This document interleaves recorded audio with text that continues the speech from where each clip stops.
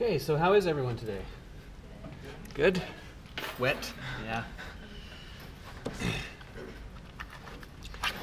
Okay, so last time we were talking about how to perform division without division.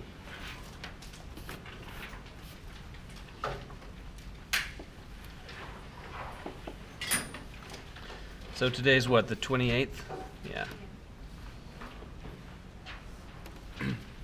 So specifically what we did last time is we discussed what Newton's method was, and we used Newton's method to derive the Babylonian method to compute square roots. We did that. And then we used Newton's method to derive the Newton-Raphson sequence for division. Okay, so does anyone remember what it is? Because I can't remember it. I derive it every time. Hold up. I got this. X equals what? C parentheses 2 minus C B. Where this one is the new guess.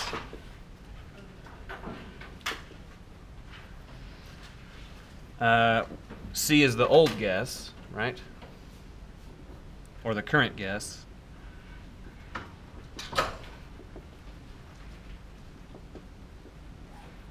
And B is what we're trying to reciprocate. So you're trying to compute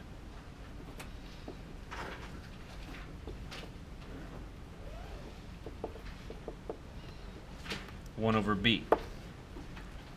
Okay.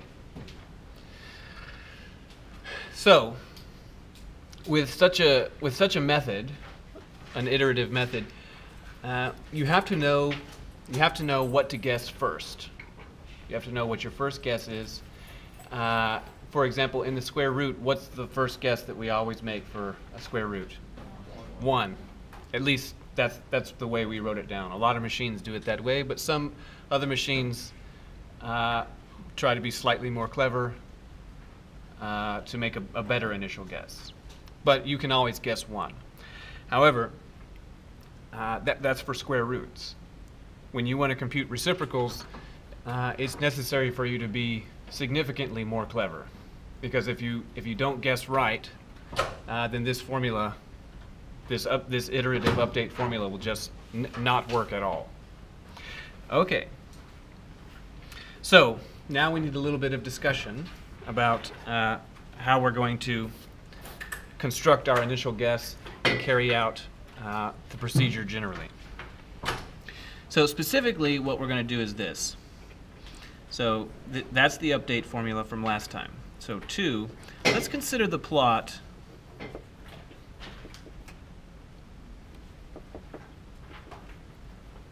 of y equal 1 over b. So if we plot it,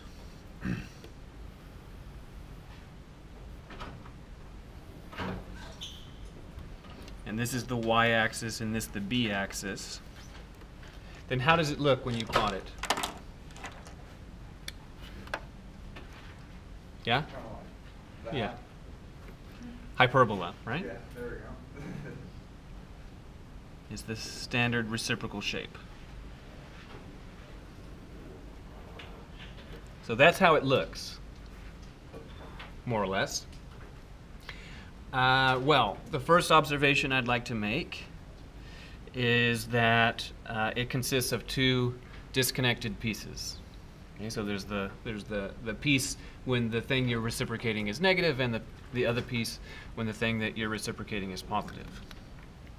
So what we're going to do, for reasons that I'm not going to entirely get into, is we're going to just focus on one particular piece of the reciprocal. So in particular, we're going to focus on the piece that is between 1/2 and 1. So just this piece. right there. So we're going to take a good look at it. That's an eyeball. Okay, we're going to look real close at that piece right there.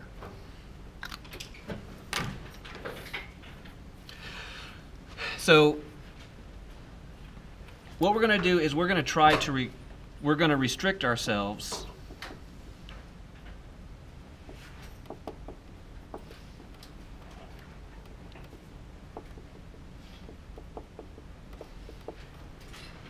to half less or equal b less or equal 1. We'll restrict ourselves to this region. And if I redraw that carefully, then how high is this? That's 2, right? Because the reciprocal of half is 2. And how high is that one? 1. So really, I drew it as a square, but if I were to make the scale the same, the horizontal and vertical scale the same, then this would be kind of a tall rectangle. So I'm going to draw it accurately now, more accurately. So this is at height 1, and this is at height 2, and this is at position half, horizontal position half, and this is at horizontal position 1. And the plot goes from this corner to this corner. It goes from that corner to that corner, and it does so kind of in a bent way.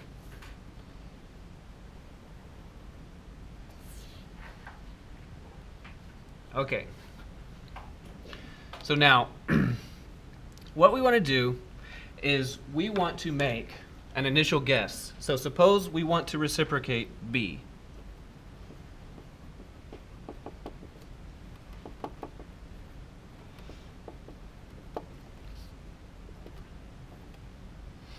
So suppose we want to reciprocate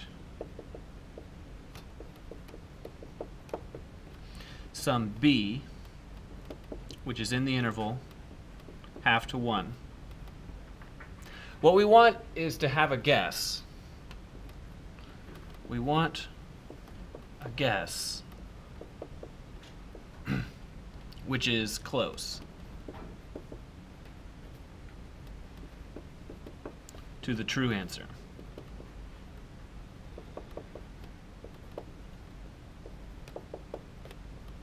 Okay, but we want to come up with this guess using only add, subtract, multiply, and divide, right? Because after all, we're figuring out how to divide, so we can't use division to make our guess. So the way we're going to do it is we're going to imagine the following.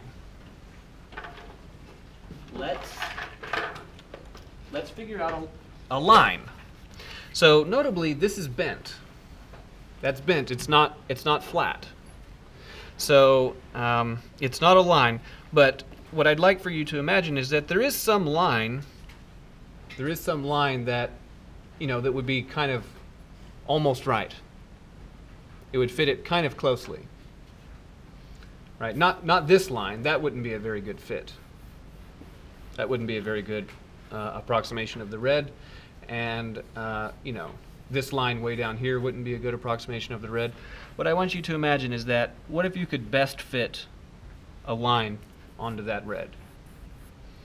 Okay, so now, the concept of finding the best fitting line is a calculus concept, and strictly speaking, that's not a prerequisite for this course. So I just have to say that at this point, there's calculus magic involved to where you can come up with a line, okay, that would, in a certain precise sense, best fit this red line.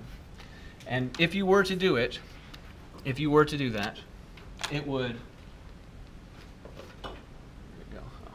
it would in some places be below the red and in other places be above the red. So it would look something like this.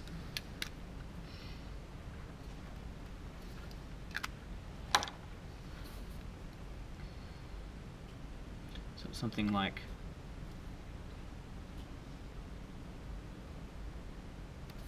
that.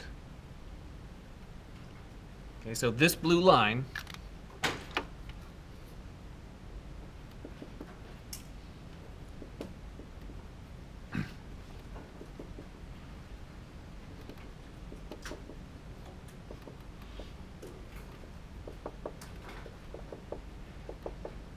we will use the blue line as our estimate.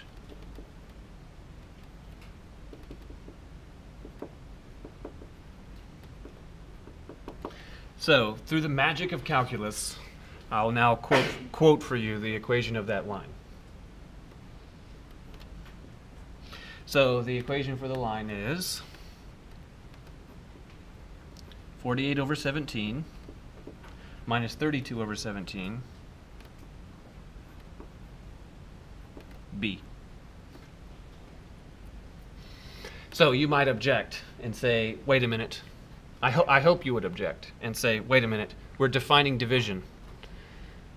We're defining division, and how can it possibly be acceptable for you to use coefficients that have division in them when we're defining division? Because surely that's not all right. Okay, then I can respond, well, for this specific case, I could by hand calculate 48 over 17 to as many decimal places as is necessary, and then we could just type that in. So we could say, you know, it would be what, 2 point something something something something something, and then we could just truncate it. Okay, and we could do a similar thing for 32 over 17. So we could do these two by hand because we're trying to teach the machine how to do it. So it wouldn't be too much to just do these two by hand. Okay, so what I mean to say is that, for example, if you wanted to reciprocate, suppose we wanted to compute the reciprocal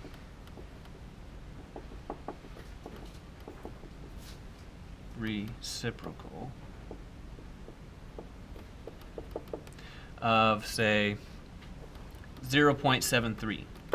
We wanted to compute 1 over 0.73. In the first place, is that one of the numbers that we're talking about?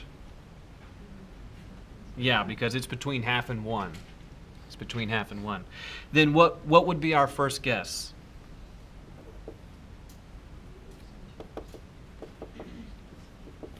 So our first guess would be, Does our guess have to be within 1.5 and 1? yeah, it's plug 0.73 into this line, because that's what we're saying, is that we need a good first guess, and we're going to use that line to construct our first guess. So our first guess would be C equal to 48 over 17 minus 32 over 17, and then we'll plug in now 0.73. That would be our first guess. And notice that this expression only uses add, subtract, and multiply, because we're discounting these particular divisions because those are just special cases. Okay, so that only uses add, subtract, and multiply. Let's type it in. So 48 over 17 minus 32 over 17 times 0.73. Okay, so what we're saying is that our first guess would be C equal to 1.449, 1.4494, 11765. Okay, now just as a check for reasonableness, let's see if that's even reasonable. Okay, let's use a machine that already has a functioning division, and let's actually compute 1 over 0.73 and see what it says. Okay, so that's what the machine says if you do 1 over 0.73. So 1.369 something something something. Okay, so then is that a reasonable guess? Yeah, I think it's close-ish. Could be worse. Yeah, it could be worse, right? So this is going to be our first guess. Now, how do we make a better guess? We shrink the size of our area in which we're finding the line cluster. That would be another way, but then you'd have to calculate a new line. Then you'd have to calculate a new line. Rather, once you have a guess, once you have any guess, and this I'm claiming is a very good first guess. How do you get your next guess? Into this formula, right? And notice that this formula only uses add, subtract, multiply, and no divides. This one does. Okay, so next guess is from the formula x is c multiplied by 2 minus cb, where b is 0.73. So we could calculate our next guess as what? As that number, so 1.449411765 multiplied by 2 minus 1.449411765, and then that number multiplied by 0.73. And the important thing about this formula is that it uses no divisions. So now let's plug that in. 1.449411765 times 2 minus 1.449411765 times 0.73. Okay, so hopefully it's much closer to the true answer, but we'll see. So I typed it all in as faithfully as I could, and wow. Let's write that down. So now our next guess is 1.365243571. And then what was the true reciprocal again? 1.369 something or other. Wow. Even after just updating the initial guess one time, we're already accurate to 2 places past the decimal. Okay, so let's do one more. So what we're saying is that now this is the current guess. So now we're construing that to be C, our current guess. So the next guess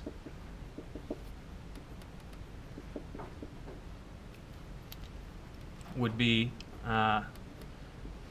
x is that number, 1.365243571 multiplied by 2 minus 1.365243571 times 0.73. Okay, so if we type that in the machine, and notably it has no divisions in it, 1.365243571 times 2 minus 1.365243571 times 0.73. Okay, so if we type that into the calculator, this thing, these lights are shining right at it. Okay. Wow. Okay. So let's write that down. So that's 1.369847,436. Okay, and just one more time, let's display what was the real What was the real reciprocal? Okay, so now can you see we're accurate to 4 places? Okay, now for reasons that I'll just say, but I won't really go into, is that the number of decimal places that you're accurate to will double each time you do this. So we had 2 places of accuracy here. Okay, then we did 1 step and we doubled it to 4. If we were to do 1 more step, we'd have 8. And if we were to do 1 more after that, we'd have 16 places of accuracy. And 16 places of accuracy is enough to do just about any engineering thing that you want. If you have something measured to 16 places of accuracy, that's like being able to say something like, I know the distance between this building in Los Angeles and that building in New York to within the width of like a proton.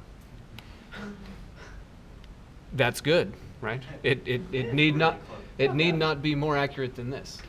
Okay. Okay. So now what we want.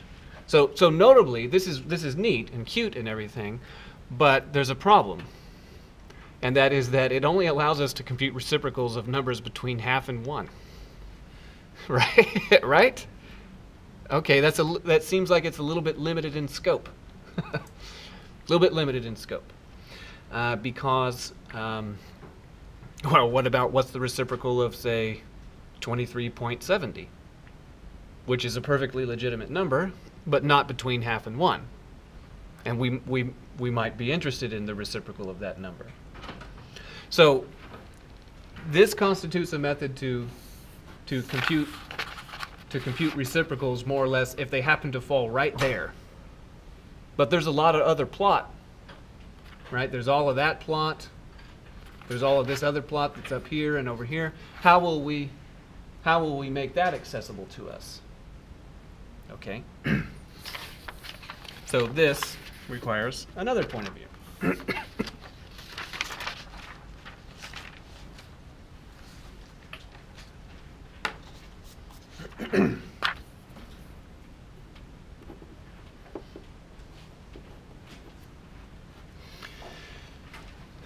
So, when we first started talking about this, we said we want to be able to compute division. That's what we want. We want to be able to compute a numerator divided by a denominator. That's what we want. And then we said, well, okay, we could construe the division to be actually n multiplied by 1 over d. We could say, well, if it were possible for us to compute the reciprocal of d, then we could compute n over d by multiplying n with the reciprocal of d. Okay. So this was the point of view that we took. But now I'd like for you to observe something. Suppose that we have n over d, and suppose that the denominator that we want, the thing we want to reciprocate, is too big. Suppose it's too big, like we really can only handle denominators that are between 1/2 and 1. Suppose that the denominator is 10-ish. Too big. So, well, what if we take the denominator and multiply it by 1/2? That'd be great, wouldn't it? If we multiplied the denominator by 1/2, because then it wouldn't be so big and maybe we'd be able to handle it. But you can't just arbitrarily multiply the denominator by 1/2, because that would change the result. What else must you do? Multiply the top by 1/2. So what I want you to see is that if the denominator were too big, if it were a number that would be too big for us to reciprocate with that previous technique, then you could multiply the numerator and the denominator by 1/2, both, and that wouldn't change the answer. And furthermore, where the machine is concerned, it's easy to multiply the numerator and denominator by 1/2, because what is that doing? It's doing a binary shift. It's shifting the point. So it's the same thing. This is just like in decimal when you say, well, 10.0 95 divided by 23.70 is the same as we can move the points as long as we move both points in the same direction by the same amount. The result is the same. We could say, well, I'm going to move the point to the left in the numerator. But in response, what else must I do? Must also do it in the denominator. So what I'm saying, in decimal, as long as you move the point the same number of places in the same direction, it doesn't change the result. And it's the same is true in binary. So that's what this is saying. Well, okay. So this would be, we would do something like this if we had a d that was too big. If the d we were trying to deal with was too big.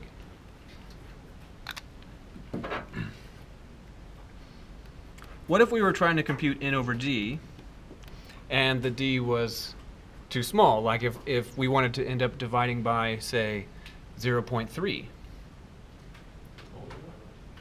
Sorry? Double it. Double it. Yeah. Right. We could say, well, if the denominator is not big enough to be in our interval, it's a positive value, but not in our interval. So it's between 0 and half, but not including half. Then we could multiply it by 2. That would make it bigger. But you can't just arbitrarily multiply the denominator by 2. That would change the result, so what else must you do? Also to the numerator, right? Which is to say, you have to move the binary point the same amount for both numerator and denominator. You would do this.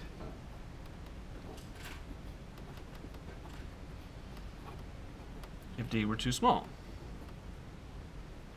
So let's think about that for a moment. If d was 0.3, that'd be too small because the smallest d we can deal with is 0.5. That's the smallest one we can deal with. What's twice 0.3? 0.6. Do you observe that that is simultaneously big enough but not too big? Right? Because too big would be more than 1. Too big would be more than 1. Okay, interesting. So now there's one other problem. Yes? How do you choose 1/2 and 2? I mean, if the numbers are extremely too big, it will take you many steps to reduce every time by half, right? Okay, so I have a question for you.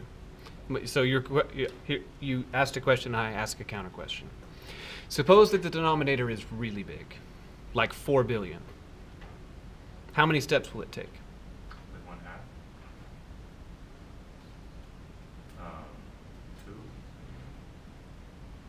2? So what I mean is that suppose we were trying to divide by 4 billion. And you'd say, oh, denominator 4 billion, that's too big. So I'm going to multiply it by half, which is now 2 billion, right? And then you look at 2 billion and say, oh, that's too big. I can't do 2 billion. So we'll multiply by half again. It would take about 32 steps. It would take about 32 steps, and why would it take around 32 steps? Right, because in the end you're asking, the question is what is the logarithm of the denominator? So that means that even if the number is quite big, hundreds of billions, trillions, the number of places you have to move the point is probably going to be less than 100 places. If you have a number that has the point out to 100 places, then you have other problems, right, to deal with.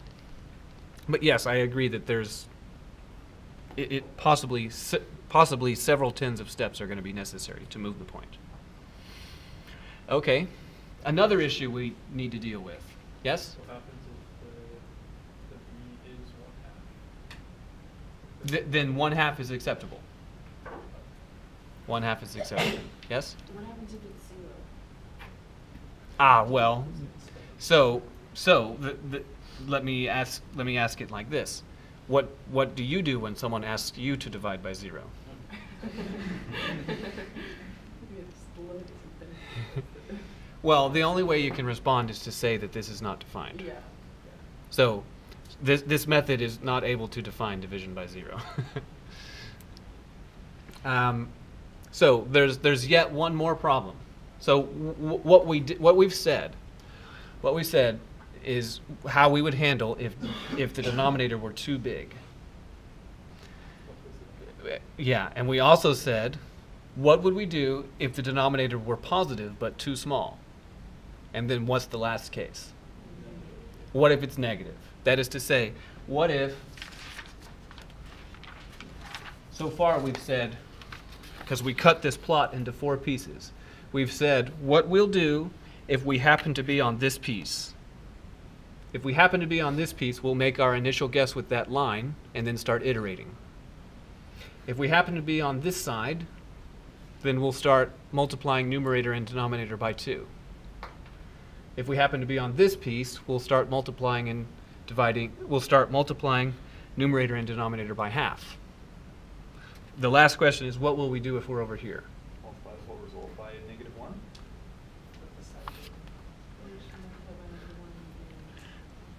Believe it or not, it's the same trick as before. Is that we just can't handle negative denominators. So if the denominator is negative, then the negation of the denominator is positive, isn't it? So let's make it positive. But you can't just arbitrarily negate the denominator. That would change the problem. So what else must we do? Negate the numerator also. Okay. So if the denominator is positive but too small, or sorry, if the denominator is too big, you do this. If the denominator is positive but too small, you do this. If the denominator is negative, you do this. Okay. Once you don't need to do any of these anymore, once none of these conditions are true, then what? Then you will be in this region, and then you start. Yes? So I'm kind of confused. So if you have like a number that's like 3 halves, right? And but it's the same as 3 halves, but it's a different numerator and denominator. You keep doubling the numerator and denominator. You keep having the numerator and the denominator. It's the same fraction, though, right? So like, how can we fit that into the 1/2 to 1 range? I'm just. I think it'll clear up as soon as we do an example. Okay, so let's write down a function that performs division. Let's do it.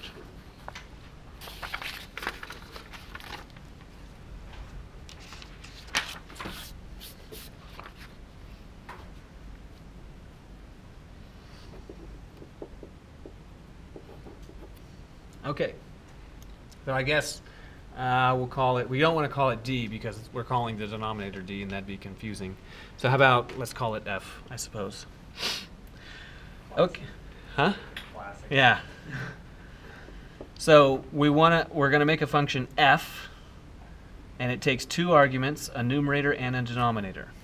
And the purpose of this function is to define what it would mean to divide in over D. To decimal places, right? Not quotient, not quotient and remainder. Okay, so in particular, D can't be 0 because no matter how clever we are, we're not going to be able to get around this problem. Okay, so there's several clauses.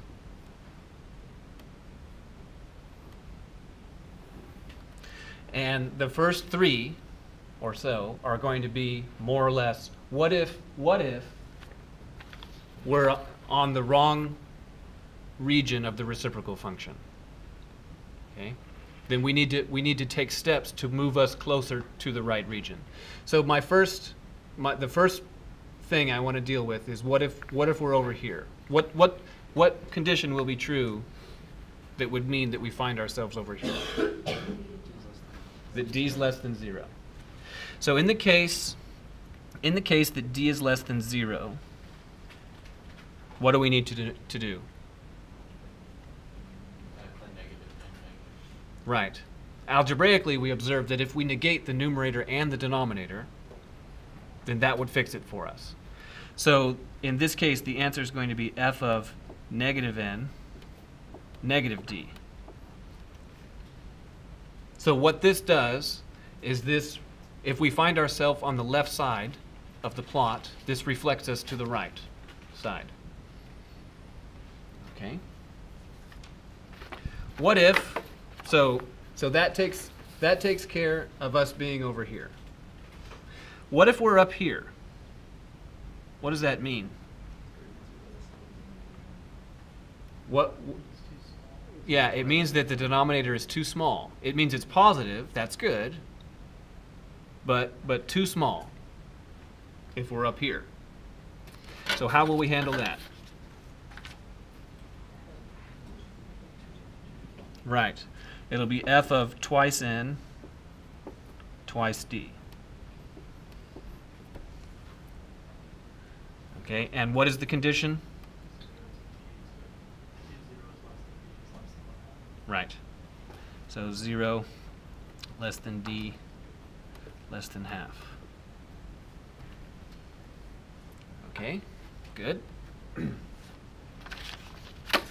The next way in which we could be in a region that won't be helpful to us is what if we're over here on this bit? Then that's saying d is too big, right? And it's kind of like the Goldilocks thing, right? My porridge is too cold. This porridge is too hot. Right? So how will we fix it in such a case? Right. It'll be half n and half d. And what's the condition that tells us that that's where we are? Right, d is more than 1. Okay, so now, because we're defining this recursively, this means that if we found ourselves with a denominator that's way, way, way too big, like 4 billion, then that would mean we'd hit clause number 3, which would make the denominator smaller. And then it would be 2 billion, which would still be too big. And then we'd hit clause number 3 again. And then the denominator would be 1 million, which is, 1 billion, and that's still too big. And then we'd hit clause 3 again, and we keep hitting it over and over and over again until it gets to something like, 1.6. 1.6. Oh, that's too big. But what's half of 1.6? 0.8. This one will work. We can deal with that one. Similarly, if we have some denominator that is a fractional number between 0 and half, way too small, like 0.0001, too small, then we'll double it. But for that specific number that I said, it'll still be too small. But eventually we're going to get to a number like 0.43. That's too small. We can't deal with 0.43. But if you double 0.43, what do you have? 0.86, which will work. We can deal with 0.86. Okay, so now, now we need to call a new function. So we're going to need to make a new function because it's going to be just like the Babylonian function where you give your current guess and it checks whether or not the new guess is good enough. Okay.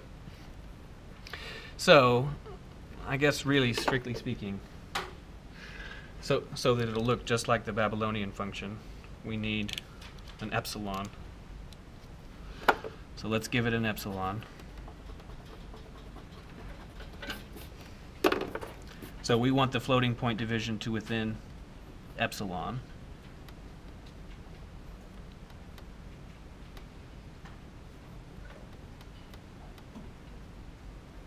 Okay. So what do we want to call the function that actually performs the iterative procedure when you find yourself in the sweet spot? So we called this one f. What do you want to call the next one? G. G. Okay, well, let's not be creative. G. Okay.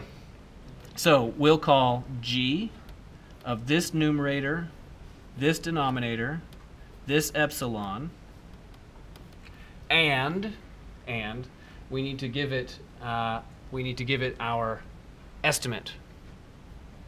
We need to give it an estimate for the first estimate. So what's the first estimate for the reciprocal of D? 48 17 minus 32 17. That crazy thing, right? So then 48 over 17, and then minus 32 over 17 D. So that's the first guess, and this is otherwise.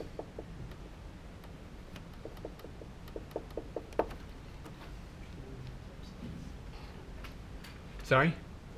So we like, if we just recurse that whenever epsilon is like, the difference between that and the previous ones. Like what if the first time we do it? Let's write it out.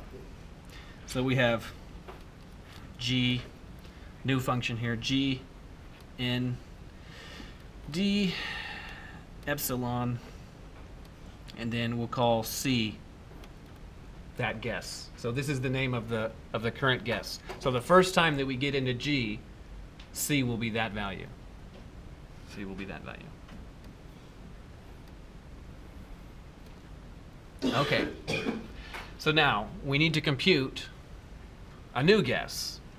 Okay, so what's the next guess? What's the formula for the next guess? X equals... No, that's the first guess. C times the 2 minus B. Right. I can't remember what it was.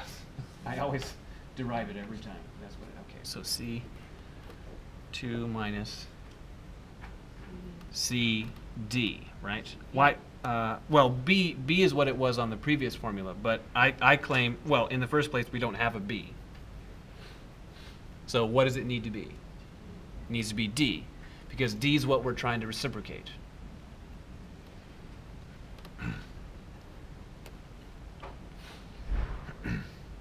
Okay, so this is our guess.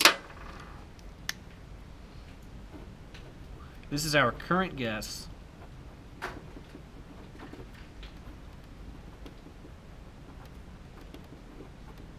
for 1 over D. That's our current guess for 1 over D. What is this? This is the next guess.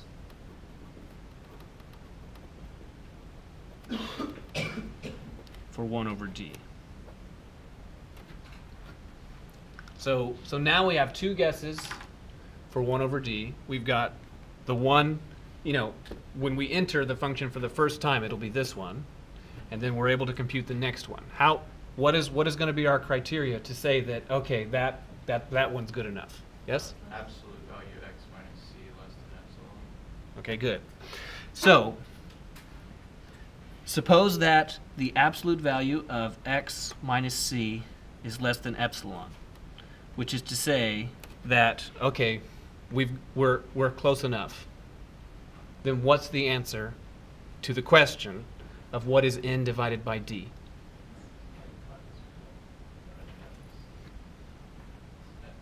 N times what? N times the last guess. N multiplied by x. It'll be n multiplied by x because remember what we're doing here is we're imagining that n over d is really n multiplied by the reciprocal of d. And what is our, at this point we've determined a sufficient guess for the reciprocal, and what's the name for our sufficient guess for the reciprocal? X. So we're saying n multiplied by 1 over d. Okay, now suppose that our guess is not good enough. We've said that, okay, it's not good enough, then what should we do? Then take either n, d, epsilon, and x. N, d, epsilon, and our new guess. If the difference between x and c is larger than set epsilon. Right, so this is otherwise. Okay. Wow, complicated. So now, admittedly, it's a bit abstract, but I think many issues will be made clear when we actually try and do one. So let's actually try one. But before we get there, are there any questions? Okay. So let's try one.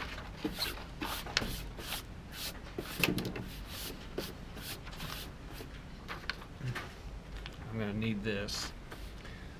The marching orders there. Okay.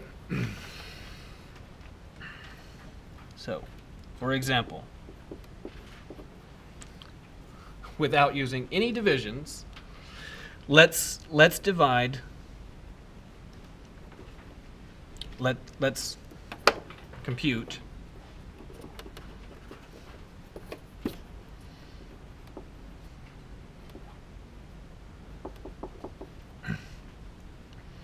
(23) divided by -70.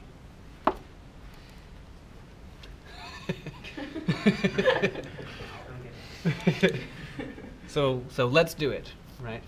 And let's do it to within 0.01, just for sake of concreteness.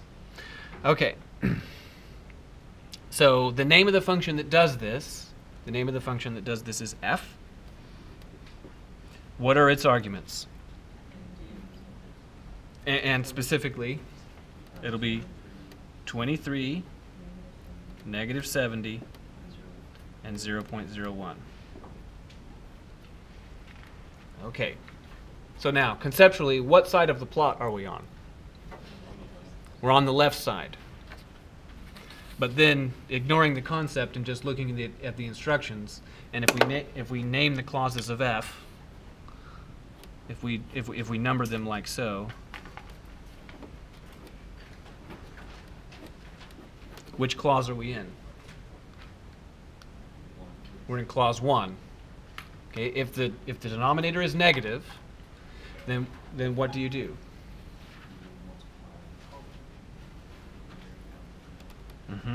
You negate both n and d. So what are the new arguments?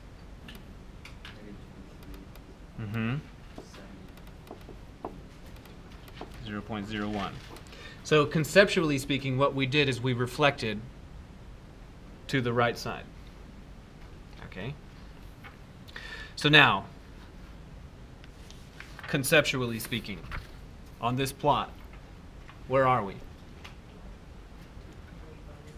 We're over here, right? Where the denominator's too big. So what we need to do is start moving left so that we can get in this sweet spot right here. Okay? So the way that you start moving left is what? You start multiplying numerator and denominator by half. Okay. So 23 over 2 is what? 11 and a half. So 11 and a half. And then 70 over 2, that's 35.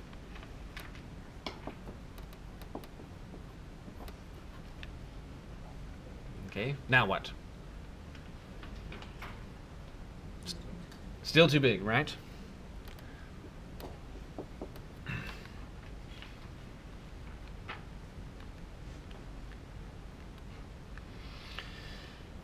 So the first argument would be 5.75, and the second argument 17 and a half.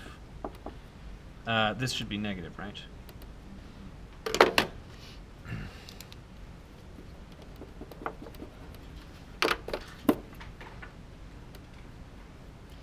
And then this one is 0.01. Okay, now what? Still too big, right? Okay, we need to go further.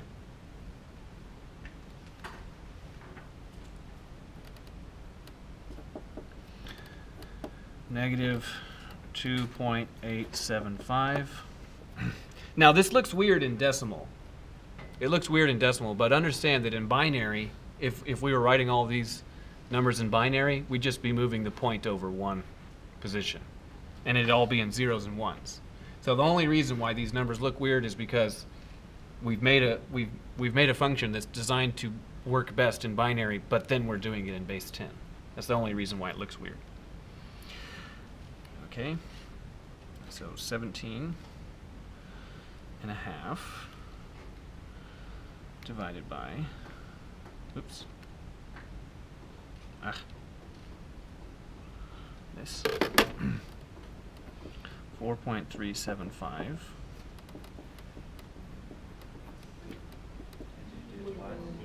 Did I mess it up? What happened? Oh, okay, now I get it. Okay, sorry.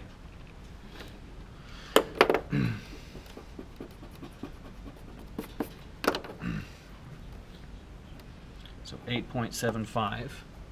Okay, keep going. No, I've got to do that again. Okay, 2.875. So this is all, you know, I'm demonstrating for you that in principle it can be done by hand. But I hope that this also serves as an example of why we tell the machine to do it, right? Because human beings are not so excellent at doing this. But we are somewhat excellent at making machines that can do it quite rapidly.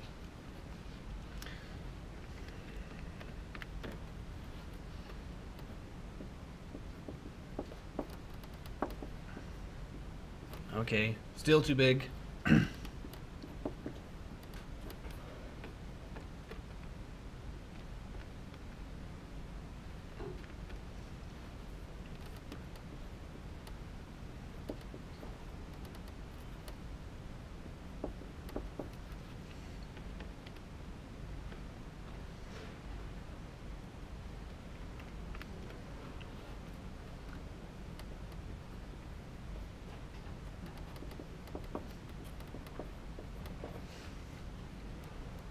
Making progress, not there yet.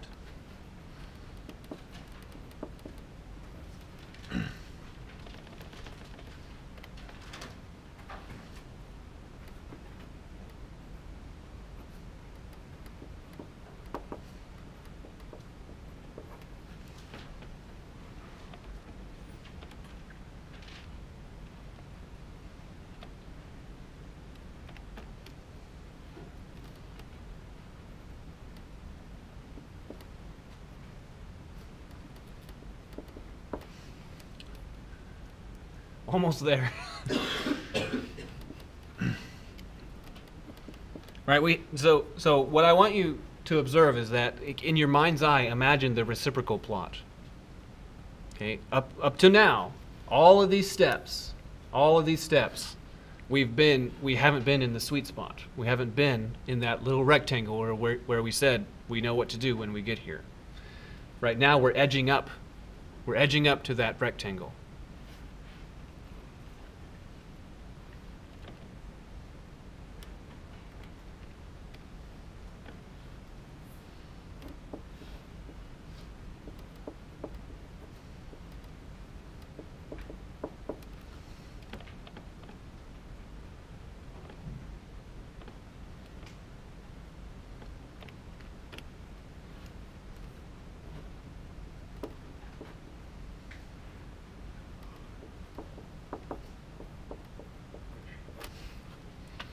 Finally, right? What do I mean by that? You're in the sweet spot. We finally made it to that rectangle. So the way that you can tell that we made it to that rectangle is that the denominator argument, the thing we want to reciprocate, is now between half and 1. So now, in a sense, all of this was of the same style, but now we switch. Now the function's not going to be f, now it's going to be what? Now it's going to be g. Now it's going to be g with those same arguments, g of negative 0.179687.5, 0.546875, 0.01, However, G requires 4 arguments. So what is the first argument? What is, and the fourth argument is in the first place, the initial guess for the reciprocal. So conceptually, how are we constructing the initial guess? With that line. Our first guess is coming from that line. So now we need to calculate the 48. Now we need to calculate that right there for this D right there. Okay. Okay, so there's D.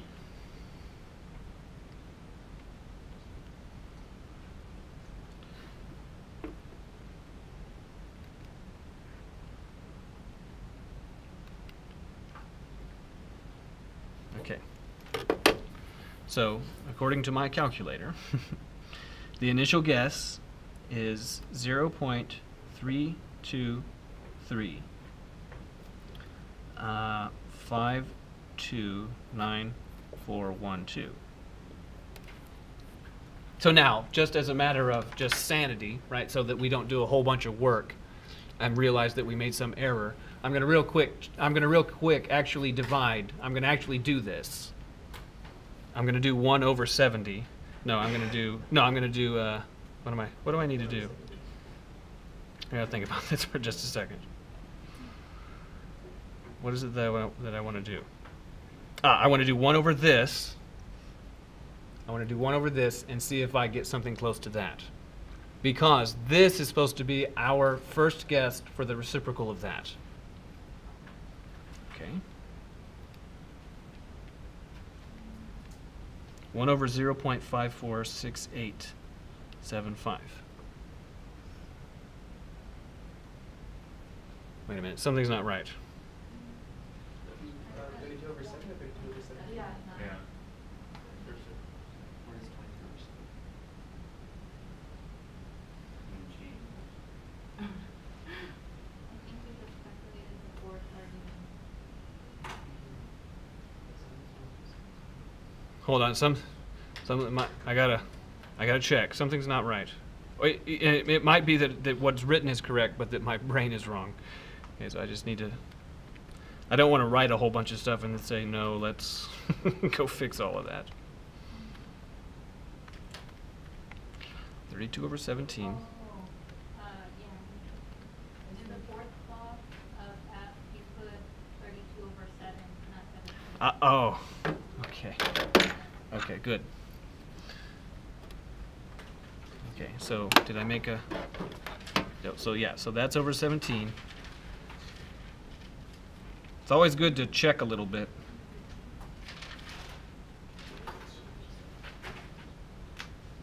Okay. So then I mistyped this. I fumbled the calculator. But it's good. I noticed, right? I noticed that something was off. So our initial guess should be close to the reciprocal of this. But it's not, as I have it written.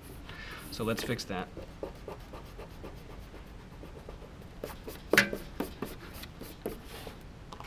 So typing it carefully into the calculator again,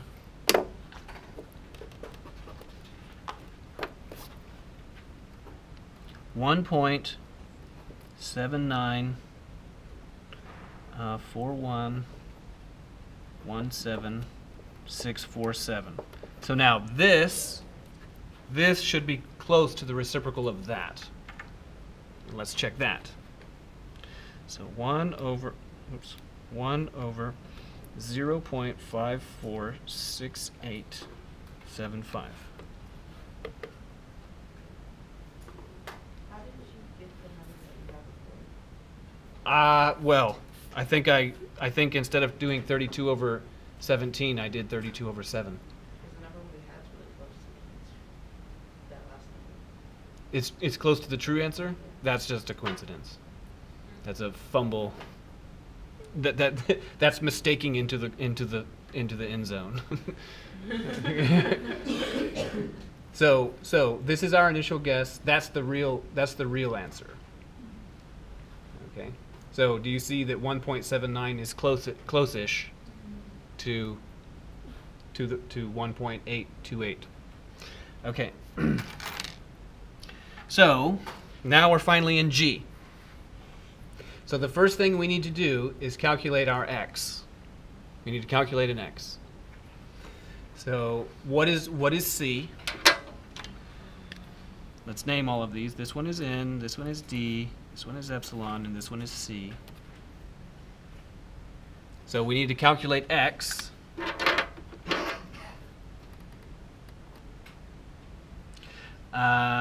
So x is that formula right there. So typing that into the machine.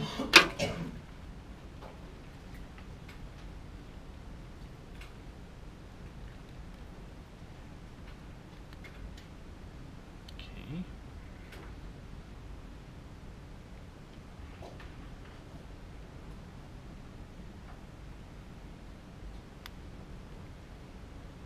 And then D is that.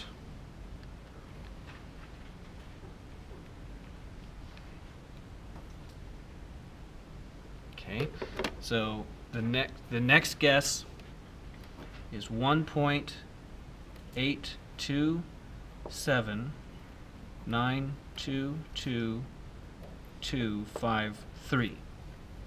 Okay, so that's x right here. So what are we supposed to do now?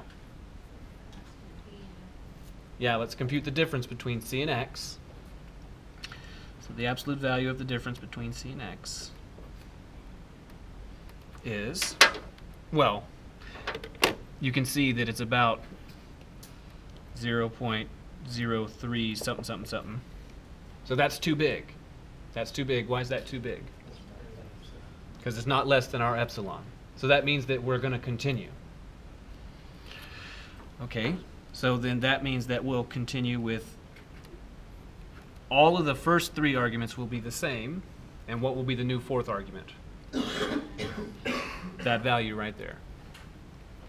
So negative 0.1796875 is the first. 0.546875 is the second. Epsilon is the same. And the new first argument is 1.82792253. Okay, now what? Make a new x, right? So this is now N, D, epsilon, and C.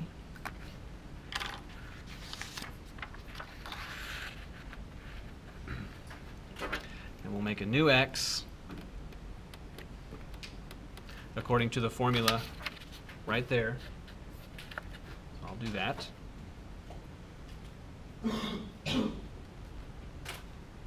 Okay, doing that, I get 1.82857119.8. Okay, so now we have a new x. So what are we supposed to do now? Compute the difference of these two, right? The absolute value of the difference of the present guess and the next guess. So the absolute value of the difference would be, well, I can see that they both start with 182. They both start with 182, and then that one is 8 and that one is 7. So at any rate, I know that it's less. I know that the absolute value of the difference is less than our epsilon. So 0.00, and then, you know, whatever it is. I guess I'll type it in here. So 1.828 571198 minus 1.828, wait, no, 1.82 792253. Oh. You said it should double every time, right? So we should have twice as, half a decimal point, twice as many zeros? So Right. Two zeros would make sense. Right, exactly. So we had that 1 0 right there, so we should have 2 zeros here. But that I only said that, right? I didn't I didn't prove it. I promise you it's true.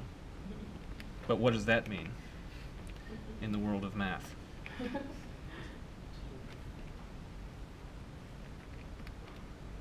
Okay. So 0.000, in fact, 648,668. So do you observe that this is less than our epsilon? Yes. Yay. So what does that mean? That means that we're in this clause, right? So that means that we're able to produce our answer now. So the answer is equal to n multiplied by x. Okay, so that n, negative 0.1796875 multiplied by that x, no, this x, 1.828571198. Okay, so let's type that. So we get that number right there. Let me copy that down. Negative 0.3228571387. So now, how do we confirm or deny that all of this very boring arithmetic actually did what we want? Let's just type that in, right? If the universe is just and fair, then when I type that in to the calculator, it's just got to be close to that, right? Let's see. Oh boy. Moment of truth right here. Okay. So that's what we were trying to do. Blammo! Look at that. Yeah. We did division. Look at how good it is. 1, that's where it is first different. That says 387. This one says 429. This is accurate enough to measure your height to within like the width of a DNA molecule. Okay? Close. Very close. Okay, you could order from Amazon with that. And what I want you to observe about this is that we divided n over d, and we only used add, subtract, and multiply. No divisions. And the thing is that if you were to look carefully into this machine, when you type this, when you say, do that, calculator, and you do it, and in the blink of an eye it does it, there's nothing magical happening inside of there. There's no fairy dust that it sprinkles on the arguments and then produces the answer. What is it doing? Exactly that. It's doing exactly this. This is what it's doing. Except it's able to do this extremely rapidly. Okay, unlike us. But also unlike us, this thing can't make one of us. But we can make one of it. Right? So if you were to look closely at this machine with a microscope, at the actual silicon, then you'd see a bunch of little bitty wires. You'd need a microscope because they're very small. And you would see a little binary machine that really is doing exactly this. Shifting the sign from one argument to the other as necessary. Shifting the binary place left or right as necessary. Performing this exact initial guess into the Newton-Raphson division. And then performing for this machine exactly 3 iterations. It doesn't do epsilon. It doesn't have an epsilon because this initial guess gets you within always within, I think, 1 place or 2 places of the true answer, and binary places, not necessarily decimal places. And then as a result, with exactly 3 shifts, with exactly 3 iterations, it's able to get you all the digits of accuracy that are available to this calculator. So this is what the calculator does. It does it exactly 3 times. The machines in the lab do it exactly 4 times because they're able to have more binary digits of accuracy. Yes?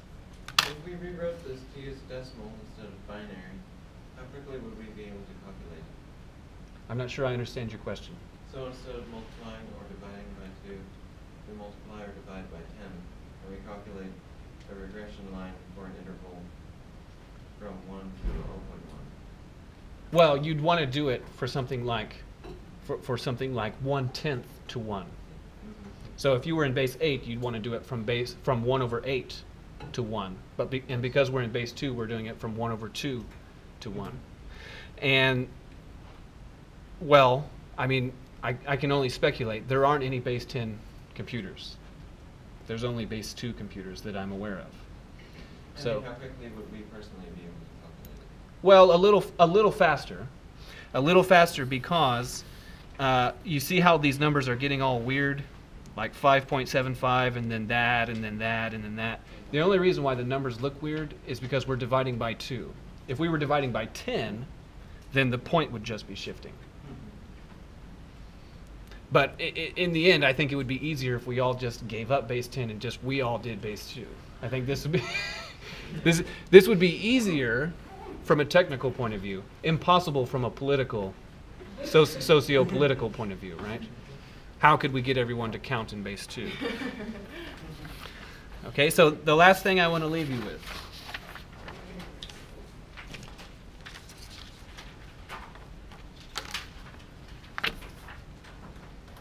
is the following. So I'm going to introduce a game. So the game is called I'm Thinking of a Natural Number. I'm thinking of a natural number, and your job is to guess. All right. You got me. Very good. I'm thinking of a natural number, and you're supposed to come to the correct answer using as few guesses as possible. And I respond to your guess with exactly one of 3 responses. Your guess is too small, your guess is too big, or you have guessed correctly. So I give you exactly one of these 3 responses. And even though, yes, probably when I do an example, I probably will pick 2370. You have to, in principle, know that I could pick any number, even a very, very big number. So here's the first element of the strategy for playing this game is you've got to figure out where approximately is this number. Okay, so the way that you do this is we'll again do more or less take advantage of binary, and we'll say, okay, let's always guess 1 first, right? So suppose that you guess 1 and I say that's too big. Then you know your answer. What's the answer? 0, because that's the only natural smaller than 1. Suppose you guess 1 and I say you have it. Then what's the answer? 1. Okay. Suppose that you guess 1 and I say that's not big enough. Then what should be your next guess? 2. Okay, suppose I say that's not big enough. 4. Then 4. And suppose I say that's not big enough. 8. And you keep doubling this. You keep doubling your guess because eventually I'm going to say, now that's too big. Now you've established 2 things. So suppose that you go along guessing these powers of 2, and I say that, and you come to 256, and I say, oh, that's too big. Then you would have already previously guessed 128, and I would have already previously said, that's too small. So as a result of me responding to you that 256 is too big, you now know the only possibilities. What are the only possibilities? What's the smallest possible one? No, 128, 129. It couldn't be 128 because I already told you that it wasn't. And then so the smallest possible answer is 129. What's the largest? 255. So suppose that now you know this. What should you guess? Guess the point in the middle. Because if you guess the point in the middle, if you're right, then that's it. If it's too big, then you know the new upper bound, and you've eliminated half of all the possibilities. Okay, so suppose that the midpoint of 129 and 255 is, man, I have no idea. Let's just say it's 190. Okay, then if it's 190 and I say that's too big, then you've eliminated half of the possibilities. And now you do this exactly again until there's only one possibility remaining, eliminating half of the possibilities each time. Okay, so we'll talk about this next time. Have a nice Thursday.